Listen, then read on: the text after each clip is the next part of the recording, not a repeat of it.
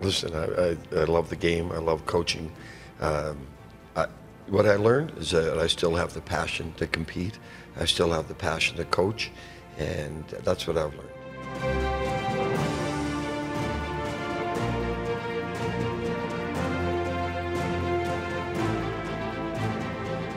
So they came to me and they said, okay, you want to be a player coach for a month or two? I said, sure. I had no idea what I was getting into. What the heck? So I dove in and I did. I was a player coach, and it ended up that Ronnie couldn't come back at all that year, so I was player coach for the entire year.